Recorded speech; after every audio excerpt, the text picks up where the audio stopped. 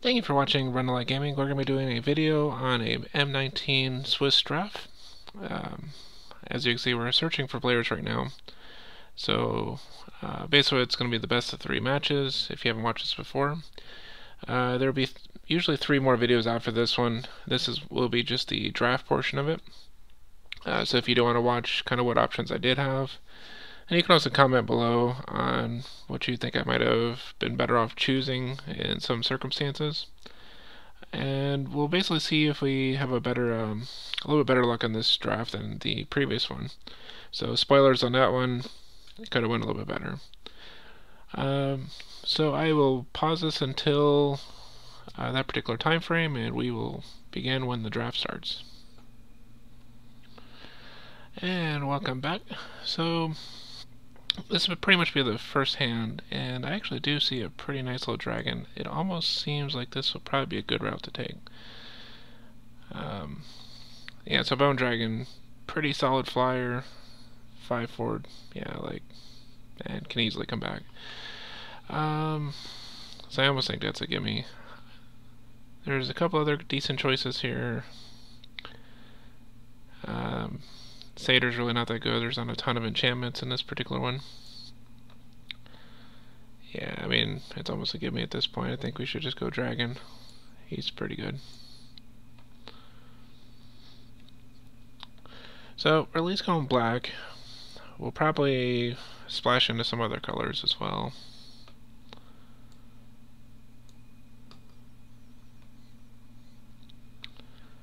So, in this case, I can do the 2/2 for 1. I mean, it's always a solid choice. Can't go wrong with zombies. If I do want to go splashing black and white, I mean, it's not too bad having black and white lands, archers. I think I might actually go archers here, just because you can do a 2 for 1. I mean, it's a 3/3 drop, and then he can also shoot down like a random token or whatever. So it might go that direction. Let's see. Now, I don't think I want to splash all the way into blue and green as well as black, but yeah, these Skyrider patrols are actually pretty amazing, especially in like this particular type of format. Enters the battlefield or dies, put the top 3 cards of your library into your graveyard. So he basically mills myself. In a 40 card deck, it's not as ideal.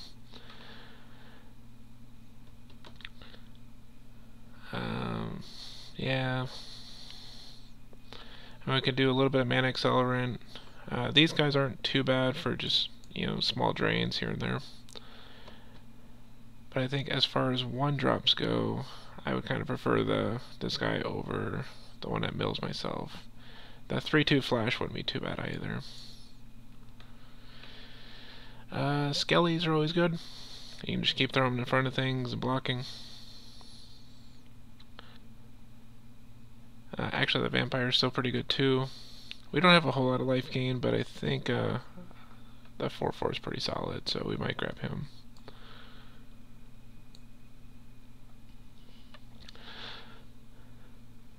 So, you may sacrifice another creature. If you do, he gets +2/+2 and has menace. I mean, there's a chance that it may not be terrible to splash into red. 3/3 menace. I mean, we can get some reanimation stuff, but like our dragon right now reanimates himself. Oh, we didn't grab the skelly, but yeah, hopefully get skeleton on one of the next ones. This may not be a terrible point to try splashing a little red. I think that might be our direction we're going. Yeah, not quite there. Destroy target land. Creature with flying can't block this turn. I mean, that gives us a little trick. I don't mind having them sometimes, but a land destruction, maybe? Otherwise, I mean, these guys are pretty solid too. I mean, it's a 3/5 if I don't run blue. It's not terrible. I'm sure I'm going to regret this, but let's go ahead and pull that. So, basically double cast, but I don't think I'm going to do a whole lot of spell casting. I was thinking maybe grabbing some of the fire axes and stuff, which do like 5 points of damage at some point. Whenever it attacks, opponent loses 2 life. It's not the worst thing ever. A little bit of bringing things back from the dead may not be a terrible plan either. I'm not at... Yeah, we'll grab the zombie. I don't like it, but we'll keep it. A 4/2 menace. Attack creature get +2/+0.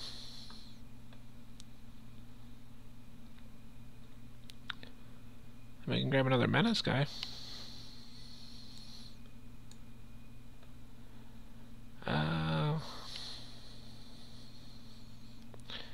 So that would allow us to basically shoot over and hit someone, depending on the power of whatever our creature is. It may not be a terrible direction to go, especially if they don't have creature control. I might actually grab that because I'm sure I'm going to get some of the riders. Mind Rot. Creature I control get trample, draw a card. I mean, it's a nice little cantrip. I like cantrips, so... again, I'm not a big fan of that guy, so I think we might act of treason, just kind of put the additional pressure on in some circumstances. Then... it's kind of a toss-up between the Sovereign Bite. I kind of want that one. Yeah, let's just go Sovereign Bite. The Act of Treason was a really good one too, I think. Reanimation or +3 first strike. We'll just do reanimation. And we'll just fog this over there. And island.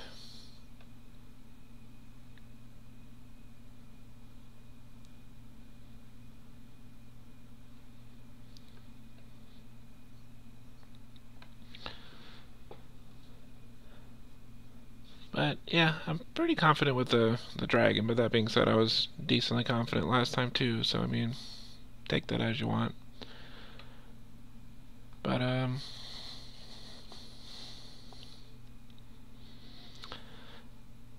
know it's probably not the thing to draw in this particular case, but I might take the angel. She's really good. Even though I may not actually use her in a deck, we're just going to call that a drafting for value. I might regret that one because I had some skellies and fire axe and stuff in there, but I'm sure some of those things will come back.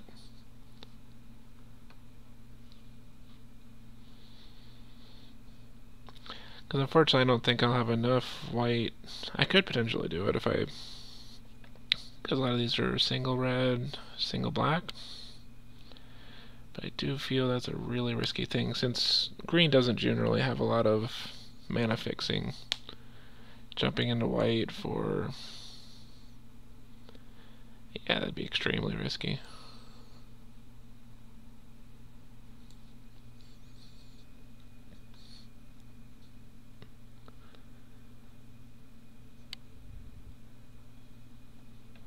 Alright, come on, Mr. Birds of Paradise.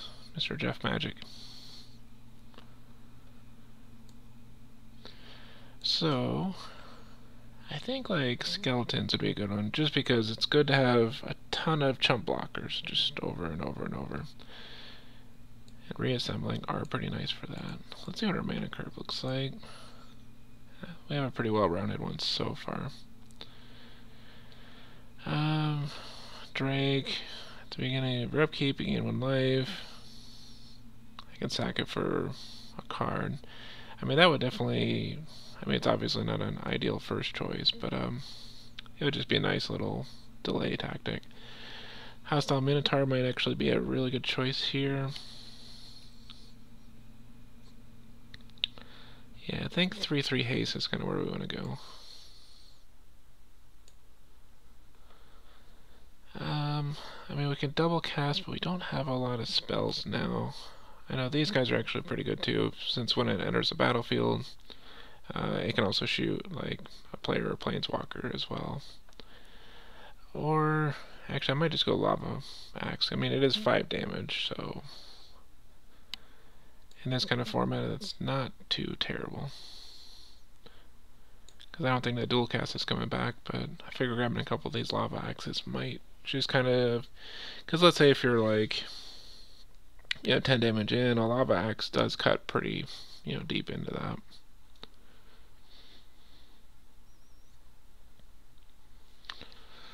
So we could go another skeleton. Just kind of further double dip into that, because these stitchers are pretty bad. Deals combat damage to a player, you may draw a card, not as good. Yeah, I think we're going skellies.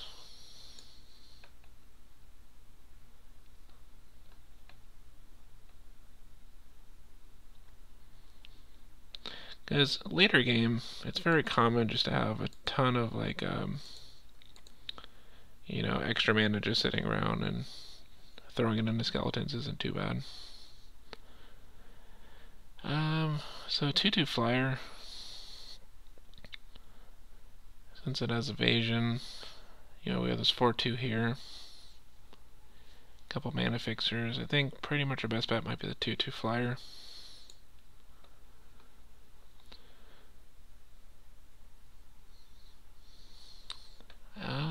Let's see. Destroy target artifact. It would be a bad sideboard if I play against like the blue artifact.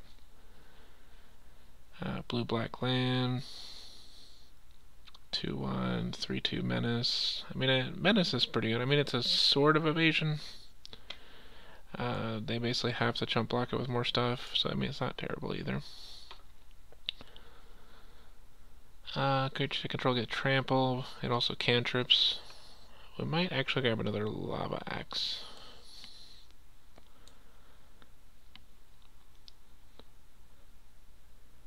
As much as I'd like to get another lava axe, I think skeletons may not be too bad. I mean, we'd be at 3. Yeah, we'll go with that. We'll have chump blockers for days. 5/4 for 5. It's not terrible. And then we're looking at... I'm not particularly excited about this one, so this almost is probably just going to go straight to sideboard. Or I can just get rid of some sort of hate. I don't have a ton of flyers. This is actually kind of annoying.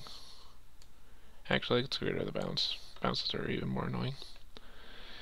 A double cast? Just on the off chance I can lava axe twice?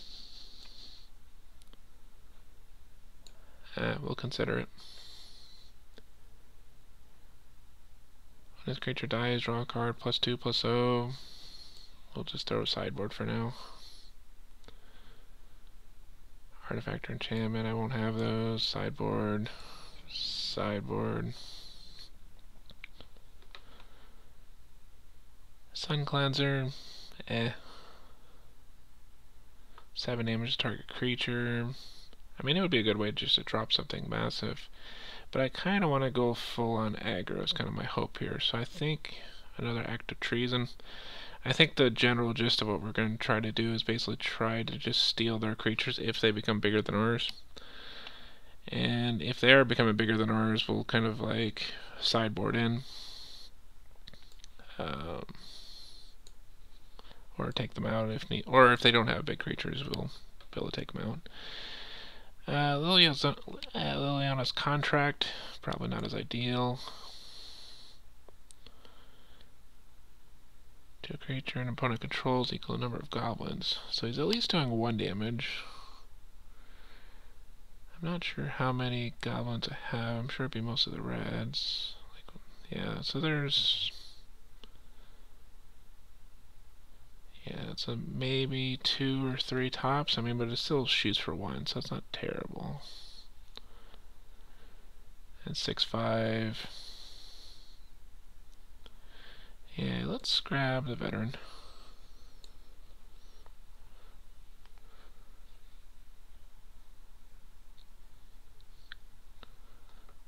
I mean, the 1's not bad.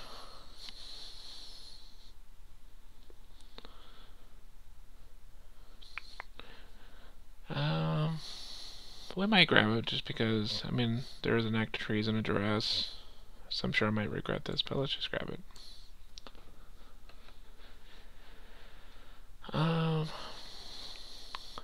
So black green land. Discard a card, draw 2 cards. I think we might just go with another beater, 5/4.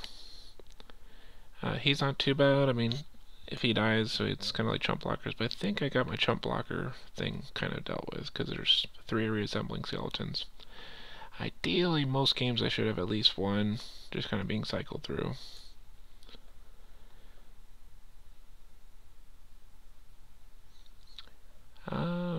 Gives me a mana ramp. It's kind of weird. Gain 1 life. Target creature gets +X/+X until end of turn, where X is the amount of life you gain this round. I don't have a ton of life gain, but I do have a little. So it does give me some creature control, but it's not particularly ideal.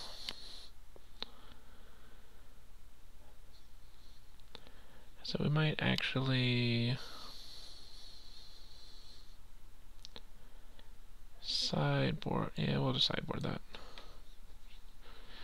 Flash creature, 3/3 haste. I mean, another 3/3 haste wouldn't be terrible. Can do a little bit of ramp. I think, yeah, just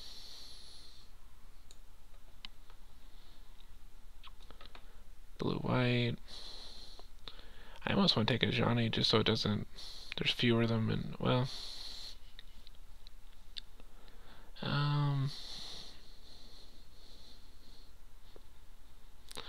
Yeah, we'll just grab another 5/4. I think we're going to end up sideboarding some of those out because it's quite a bit of them. I think a duress would be good here. Actually, that's even better. I can just reanimate some of their creatures if we kill them, so.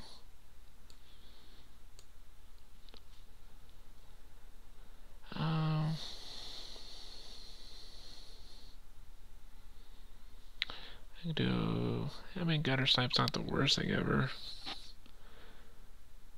I mean, you sell a 2/2 for 3, worst case scenario, but I do have some sorceries and stuff, so it's actually maybe not the worst idea. That can throw haste on things, so I drop a big beater, pump it with haste. Not terrible either. Maybe we'll stick with that. Green, blue stuff. So I wasn't a big fan of dealing with that. I don't have flyers. And we'll still have sideboard. Black and green land.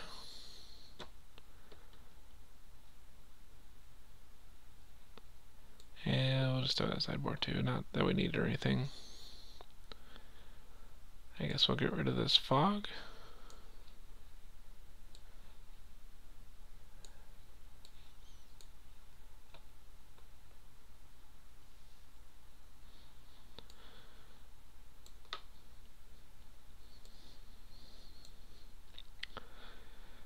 So that should be the whole draft there. And so the mana curve isn't too bad off, but again, we are pretty top heavy here. So we're at 32. So what do we got? So Thud. It's a way to kind of shoot damage over on one of our big guys. So let's say if we swing with a 5/4, we can then basically use that almost like as a way to almost like lava axe someone. So I think the Thud we should probably keep. The Motivator, I mean, it's a nice little trick, but I don't know if that one's ideal. Crash Through, I mean, it's a cantrip, so it does thin the deck a little bit. And it kind of gives me a little bit of trick to, you know, give everything trample until end of turn. He's a 0/3, he's not too bad, he works as a pretty good blocker. The double cast I'm a little wary of. I mean, there's that chance for like the occasional like lava axe with a double cast on it. You know, blast for like 10 damage. Sovereign Bite. Yeah, I mean, I guess technically I could also like dual cast a Sovereign Bite, for example, out of 4 mana, which ends up being like a 12-point swing. So, You know, target player loses 6 life, I gain 6. 3 reassembling skeletons. Return 2 creatures from the discard pile. Discard 1. For now, we're going to cut that. That might come back later, but Gutter Snipe, just because I do think that the value of that might be there, since I do have a couple Act of Treasons, Double Cast, Sovereign Bites, etc. It might be able to put just a little bit of extra damage to kind of put pressure on. Menace, I mean, it is sort of an evasion. It's not quite flying or anything, but I mean, if they have to chump block with 2 things, that means other things die, hopefully. Act of Treason. 2/2 flyer. He's always done really well too with just like being a chump blocker in the air sometimes, which is really nice. So if I have to deal with a bunch of flyers and stuff, that's pretty useful sometimes. Hired Blade. He kind of doubles as a nice little trick sometimes, as far as they attack, drop down, you know, hit something for 3. What did we throw on sideboard? Yeah, we did the Nightmare's Thirst. The enchant thing.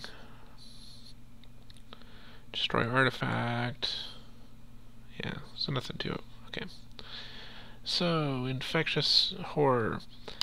I'm a little bit hesitant about this one. It's just not as much bang for your buck when it comes to like what it's going to hit with. And it's only a 2/2. I mean, I'm almost better off getting like, say, one of these Minotaurs that are a 3/3 that has haste. You know, because it hits the ground and just smacks them. So I might drop that for the time being. Skeleton Archers, mostly because they can go 2 for 1. So I can drop it, shoot one of their 1/1s. So it might not be a bad idea. Enters a battlefield, it deals damage. So this is most likely doing 1 to 2 points of damage.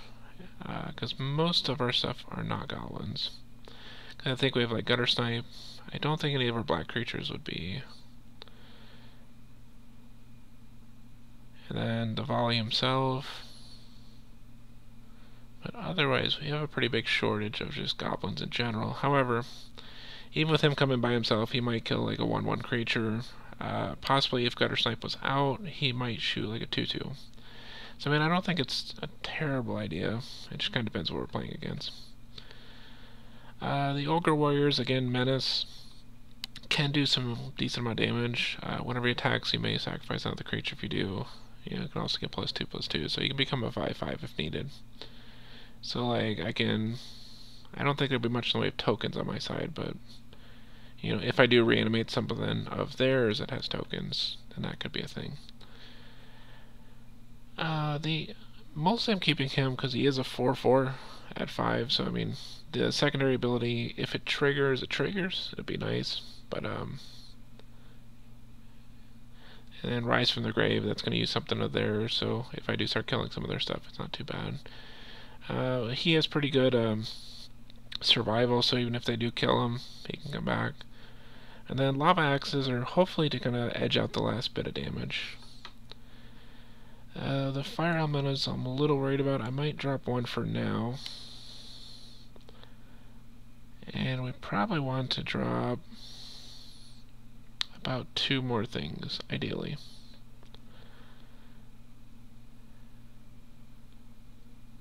And I think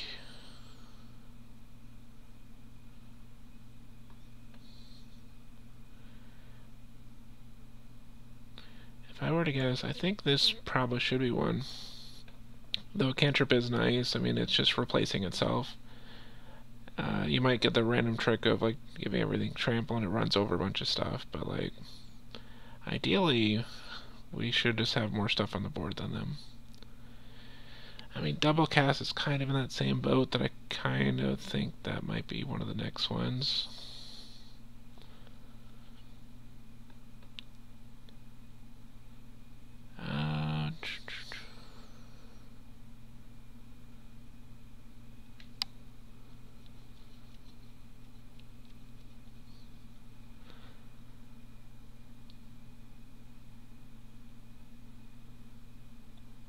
I mean, this can actually stop a bunch of their flyers. However, I think this is actually my next one I should get rid of. Now that might be one I might sideboard in if I just want to put a little extra pressure on that direction, but yeah, so we're just gonna probably do 7/7. I like to add a couple extra in just because if we want to put extras in there, then it'll be on our sideboard to do so. So, if you think I should have done a little bit different of a direction with what I'm doing with my deck, definitely leave it in the comments below and let me know. As far as this goes, we'll see how it plays out. So you'll probably see in the next 3 games whether this was done pretty well or not. And hopefully it should be a little bit better than our last game, but I think we have a couple little tricks up our sleeve here. Because we can thud some of our creatures through, so even if a couple of these swing through, get a little bit of damage through, we might build a lava axe and thud for, the finishers. So I do feel that, we have a pretty decent amount going here. So, yeah, so we'll see how it goes. Also, we can also act a treason one of their creatures and then thud it. So, I mean, there's going to be some cool stuff we can possibly do with it, but we'll see how it actually plays out when we go to our first game. Thank you for watching Rundlii Gaming, and we'll see what happens in the next video. Thank you. You have a good day.